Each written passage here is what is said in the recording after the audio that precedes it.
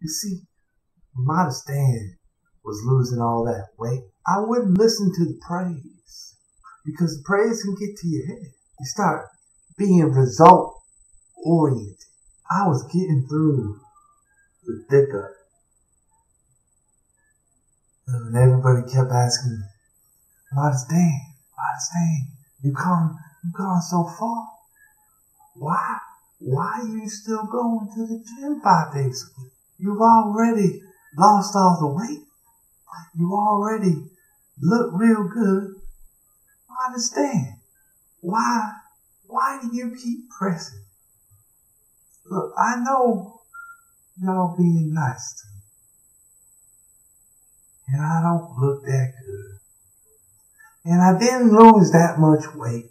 I can't be blinded by the outside noise. They don't tell you that you've gone so far, you can stop now. They will say you can stop, Modest Dan. You don't have to keep going, Modest Dan. You've done real good, Modest Dan. If I would have listened to that, I would have stopped and I would have been comfortable. And I probably would have got fat again. And that would have been okay. Because I had gone real far and I did real good. And I can rest my hat on that, right? That's what happens when you listen to all the people that come in and be talking to you and say, you're doing so good, Dan. You look so great. I wish I could look like you, Dan. And I'm just like, I can't handle all that right now.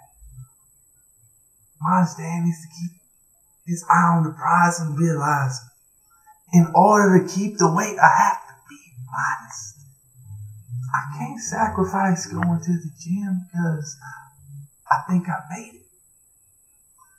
Even though I know I haven't made it. I'm far off. I got a long way to go. And you gotta focus on your goals. Keep them modest. A pound a week. It's gonna take a little longer, but when you set the modest goal, you know you're gonna probably hit it. And it's a foundation for change because it just keeps stacking up. As time flies by, Modest Dan realizes time. You gotta do it now. Yeah. 2 months from now, you're gonna look back and you're gonna say, wow, look at that. I did a pretty good job. You know, you probably don't have Modest Dan's genetics. So you're probably going to go a lot farther than Modest Dan ever could. That's good. Use it to your advantage.